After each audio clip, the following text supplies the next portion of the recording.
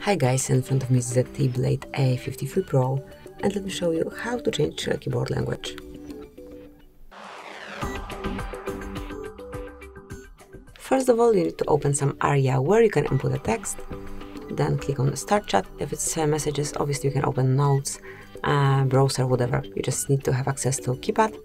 Once you are here, tap on Settings, go to Languages, tap on Add Keyboard, select the one that you wish to use, that you wish to apply. Let me pick, for example, Arabic.